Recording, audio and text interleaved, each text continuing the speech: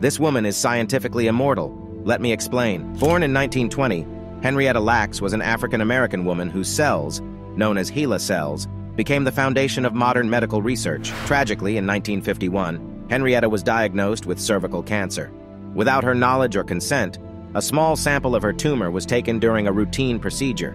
HeLa cells revolutionized the field of medicine, providing scientists with an invaluable tool for developing vaccines, studying diseases, and testing new drugs. Sadly, Henrietta Lacks never lived to witness the impact her cells would have on the world.